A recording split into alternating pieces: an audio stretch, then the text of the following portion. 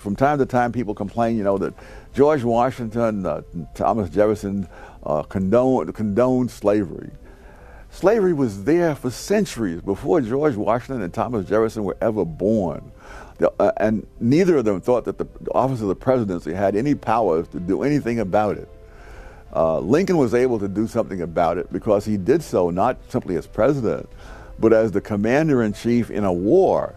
And what he did applied only to people who were in rebellion against the United States.